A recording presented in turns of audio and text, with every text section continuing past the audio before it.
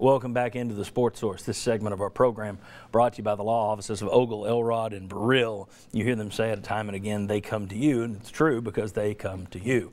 If you call them and want to have a consultation, they will meet you wherever you want that, wherever they want that consultation, wherever you want that consultation to be. It's hard for me to say, but it's easy if you call them.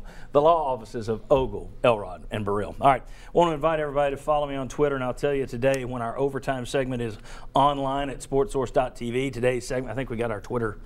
Can we get the Twitter handle and everything? There you go. There's the website and there's the Twitter. We'll tell you about our overtime segment when it goes up. Today we're going to look at the fact that Texas is now going to sell beer and wine at football games. How long before Tennessee tries to do that here? What other ways can Tennessee try to raise revenue on game day without raising ticket prices? That's in our overtime segment. We all know about the senseless murders in Charleston this week. We've all seen the photos of the racist killer holding his Confederate battle flag. There's several photos. Back in 2007, before all of this, Steve Spurrier stepped out, as only Steve Spurrier will. South Carolina still has a Confederate flag that flies on their state capitol grounds. Spurrier said, I realize I'm not supposed to get into the political arena as a football coach, but if anybody were to ever ask me about that damn Confederate flag, I would say we need to get rid of it. I've been told not to talk about that, but if anyone were to ever ask me about it, I certainly would wish we could get rid of it. Give him this. He's not afraid to speak his mind. I bring this up only to say this is a mess Tennessee has to be happy they don't have to fool with. South Carolina has to deal with the rebel flag issue. Ole Miss, for gosh sakes, we know they deal with all kinds of issues.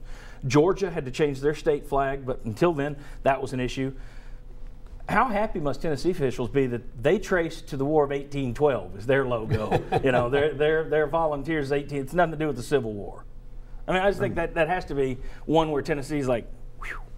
Yeah, there's not many things that you can say that Tennessee has avoided controversy. Yeah, I mean, this to me is one where you skate on. What it is, it's just a problem that you don't need. It's an unforced error. I mean, you sit there and you put something out there that 10, 15% of the population looks at as a negative, and what we're going to do is we're going to build it up. We're going to make it something huge. Now, 10 to 15% of the population is going to hate it.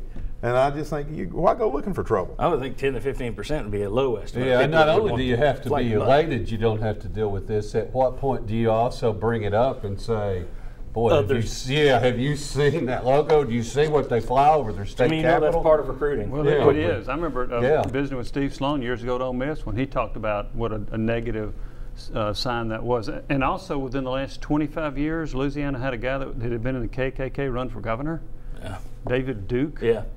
So that's not that far removed from where we are. So Tennessee has to be very happy that they don't have to worry about the Confederate battle flag issue like some other schools in the SEC and some other coaches who have to out-recruit guys who are using that in a negative way.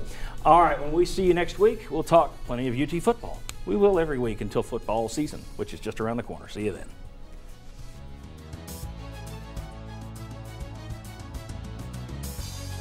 The views expressed in this forum do not necessarily reflect those of WATE 6 or of 6 Sports. This has been a paid program.